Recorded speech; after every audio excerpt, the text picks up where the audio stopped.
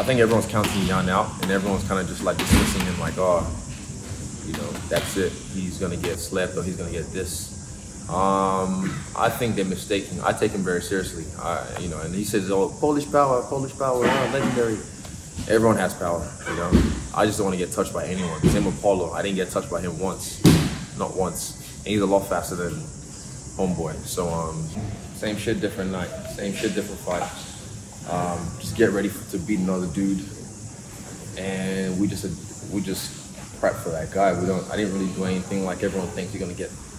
Muscly, put on some size, whatever. None of that. It's the same shit, different fight. Yeah, definitely. You feel a difference in power when some glancing shots or when they hit you or hit your arm. But also, you feel the difference in speed. They're a lot slower. They're a lot more. It take a little while to get to their target. Put it that way.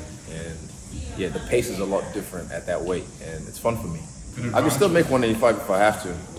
Mark my words, even if I want to prove a point like Tony, I'm not stupid like that though. But yeah, I could still make 185 if I want to, but I don't know. Yeah, I'm still gonna eat clean fight week. I'm still gonna jump in the sauna fight week.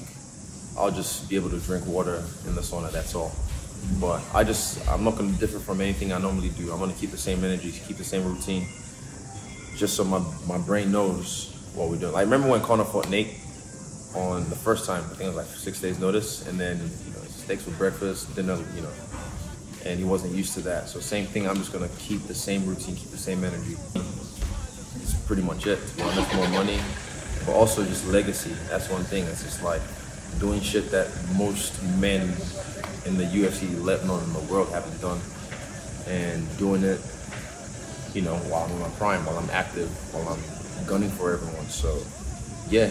But like again, cheddar makes it better. Bodies anyway. I always have Carlos as one of my sparring partners. Yeah, so like I said, same shit, different fight. You haven't seen me on the ground yet. I mean, I just got my purple belt, you know, courtesy of Andre Carval at Atos in San Diego, the headquarters.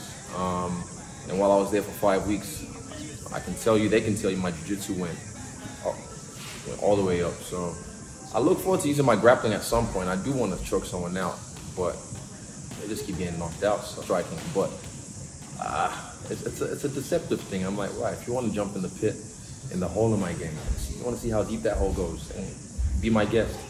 By the time it's too late, they find out it's a trap, and they can't get out.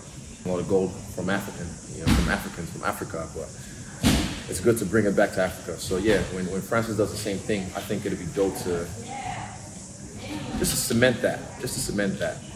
But yeah, no, I'm just focused on this, because if I have too much thought into the work, you know, then I take my focus away from this. So I'm just focused on this right now. I'm expecting Jan to be very confident about his size advantage, and through that confidence in his size advantage, and that through that confidence, through that physicality that he's going to be able to bring, I expect him to be very aggressive, more aggressive than any of his previous opponents, Israel's previous opponents.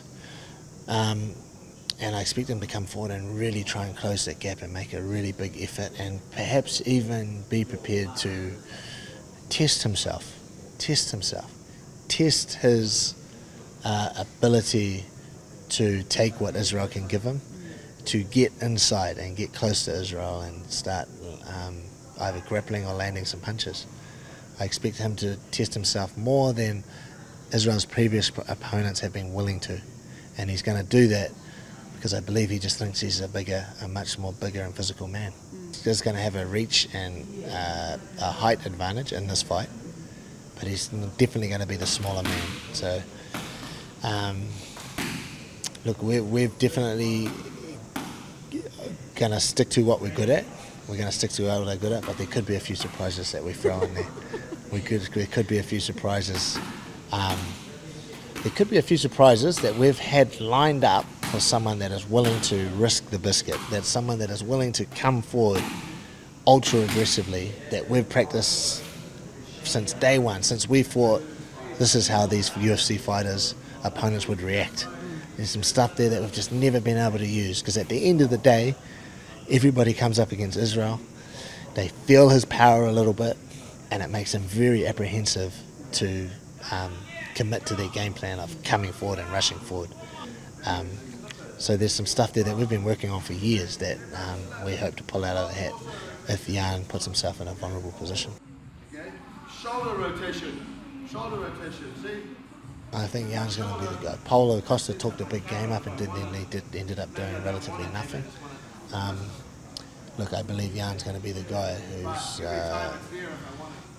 I think that Polish heart and that Polish determination is going to drive him to stick to his game plan and be aggressive. Into his charisma and his popularity, but it's let me be honest, like most of the people that swing those odds don't know what they're talking about. That has something to do with it, and that's not how we're approaching it. I believe we're the underdog as far as I'm concerned, and that's the way I've always talked to Israel about it, and that's the way the team is approaching it. We are definitely the underdog. We're a smaller human being coming up to fight a much bigger human being. There's a lot of adversity to get to overcome there. How can we possibly be in an advantage in that situation?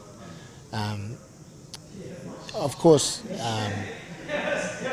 there's a school of thought that thinks the skill-wise and certain other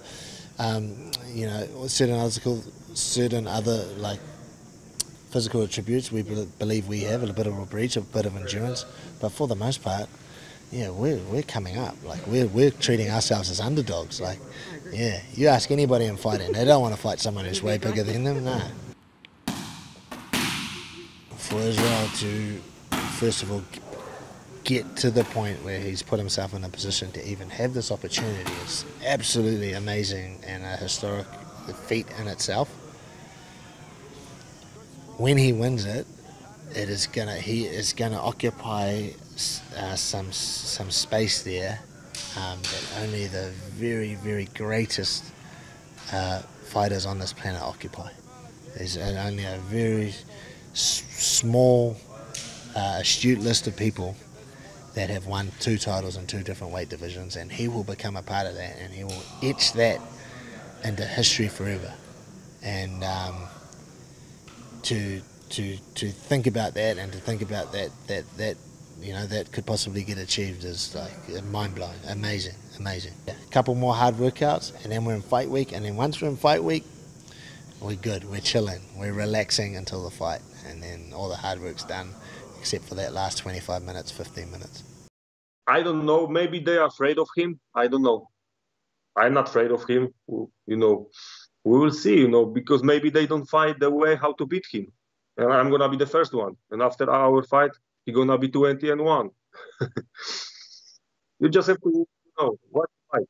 You just have to watch the fight in match 6, and you're going to see the way how to beat the Israel Adesanya. I see KO in second round, left high kick on his head.